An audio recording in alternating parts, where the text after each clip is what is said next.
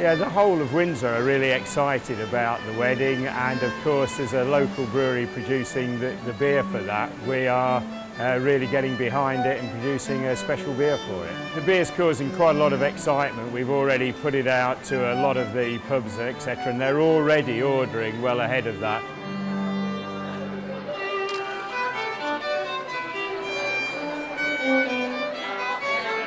Well, we've wanted to take the idea of the original Windsor Knot and then make it very special for Meghan and Harry.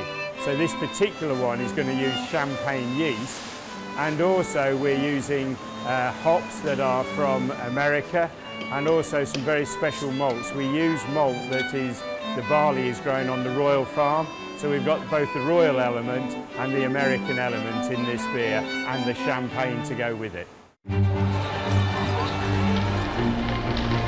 The President of the United States, Donald J. Trump.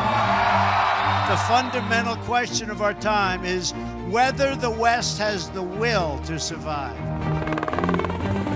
This is an historic moment from which there can be no turning back.